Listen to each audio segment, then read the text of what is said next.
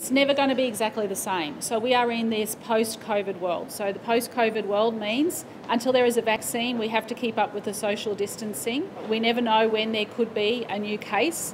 We have contact tracing in place ready to go. And as we've seen, it can emerge very quickly like it has in Victoria. So the easing of stage 3, I think I mentioned yesterday, is worth around $500 million a month to the Queensland economy, and we expect it will be up to 50,000 jobs. So that's a lot of people. We want to get people back into work, and we have been doing this in a measured and staged process.